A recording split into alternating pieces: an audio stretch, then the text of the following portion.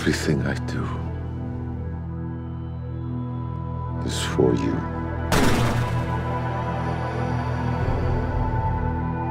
Why are you doing this? Because I have to. Because I need control. He's dead.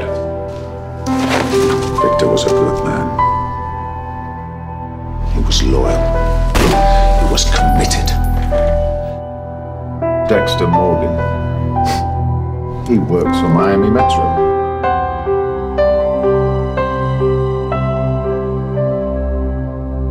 So you got arrested, there'll be a trial, you'll go to prison for a long time.